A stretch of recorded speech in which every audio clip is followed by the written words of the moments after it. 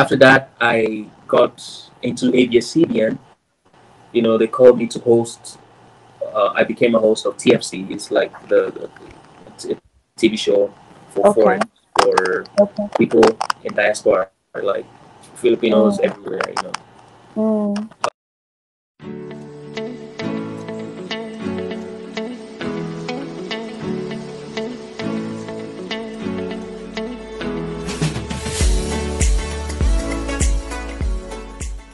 So yeah, I was asking, can you tell us about your career, about ABS-CBN? Like, how did you join the show as a foreigner? Oh, And all that. okay. So I finished school in 2012. So after that, I stuck around for a couple years. You know, Mm. so I was finally gonna move to Canada, and then a friend of mine from Norway was having a meeting with uh, a dude from GMA, the Mm. talent guy from GMA. So Mm. we're in Starbucks, and I was just doing my thing. They were having a meeting and stuff, Mm. and the guy's name was Room. So he called me. Mm. He was like, "Yo, he wants to talk to you." And I was like, "Yo, what's up?"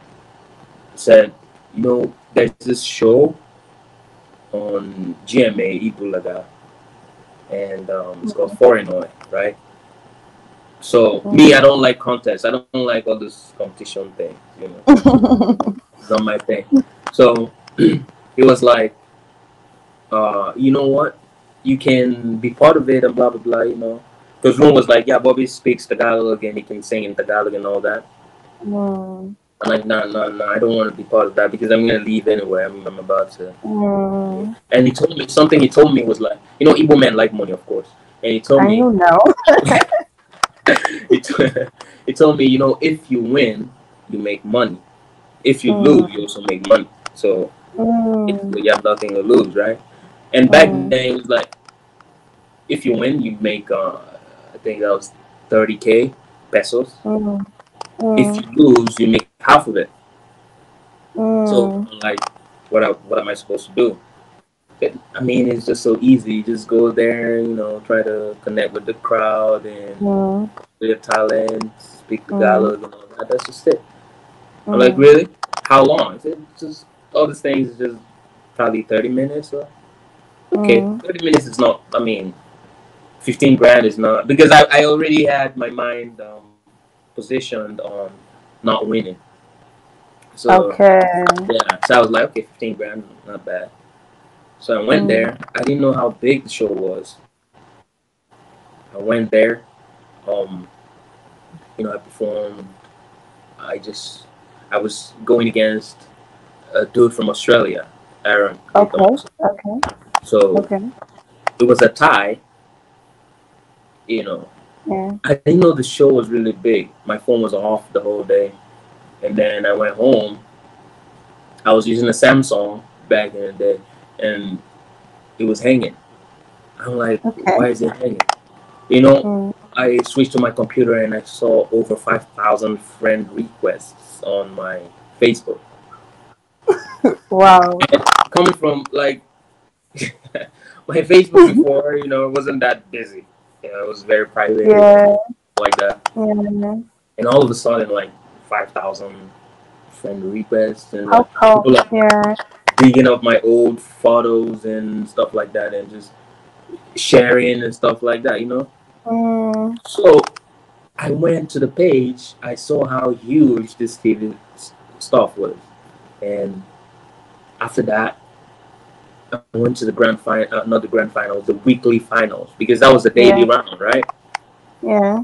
So for me, I was just there for the money, honestly.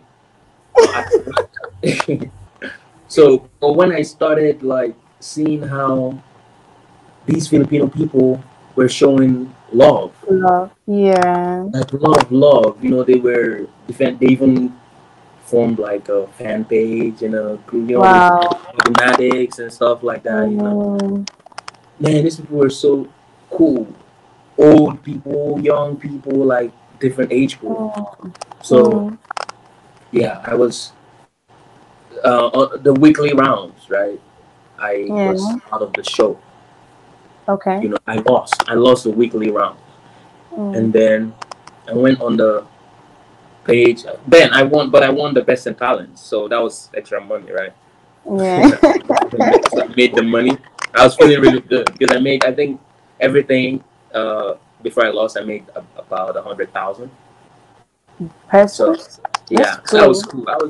It was okay with me. Yeah, And it then was. yeah, and then like when I was out, people noticed I was out from all over the world. People were commenting and writing the show like, okay, Bobby's not there, we're not watching and stuff like that, blah blah blah. Bobby deserves to be on the show and stuff like that. So my Mm. friend called me, yo, go to the page and see what they're talking about you, what they're saying Mm. about you. So I went, I saw the comments and stuff. On my birthday, that was April 19, I got a call from the show. They were like, Bobby, we need you back. You know, people Wow. actually love you a lot, so they want you back. And we Mm. were 45 contestants from different. I was the only Nigerian. I was the only black guy. There was Wow. a mixed black guy from Hawaii, Jeff Yeah. James. Yeah, uh, but African. I was the only African dude on the show. Mm. You know, and I was just a simple guy. I mean, I'm always a simple guy. The Mm. others were like supermodels. You know what I mean? Like Yeah, I know. successful models and stuff like that. You know. Yeah. So I just went there. I was just me. I was real. Yeah. Nothing to be fake about and stuff like that. So Mm. I guess that's what made people like me a lot. Exactly. Your humility too. Yeah. So I got back on the show. I won they called it the wild card. I Mm. won that. And Mm. then I made it to the grand finals. So grand final before I even got to the grand finals, my name was very big already. You know, Mm. that was everywhere. News, papers, TV interviews, and stuff like that. That life was kind of new to me because I wasn't into that show business thing. Mm. And then Yeah. uh, I finally, like, on the grand finals, I won the whole show. Like,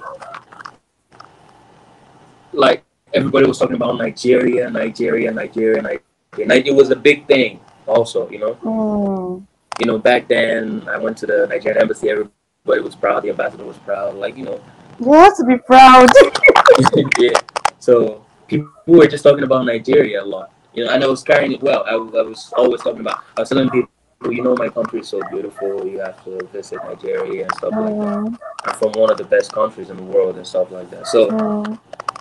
I was raising that flag very well, Mm. and that was how I got into showbiz proper. After that, I worked with Ibulaga for an extra year. I was doing Okay. shows. I was endorsing a lot of brands. I was at coffee, the Copico Brown Coffee. I was there. Yeah. Yeah, yeah, yeah. I got signed with World Balance, the shoe, and they're still my family till date. World Mm. Balance, like a lot of things, all this spa, barbershops, and it was just too much. Mm. And after that, I got a call from Universal Records. Yeah. One of the arrangements I made back in the day, they were like, "Yeah, we like that arrangement. We would like to offer you a contract." So I had I had then we kind of formed a band, not really a band, but like a team. The 49 winners, three of us. Like I was the grand Yeah. winner.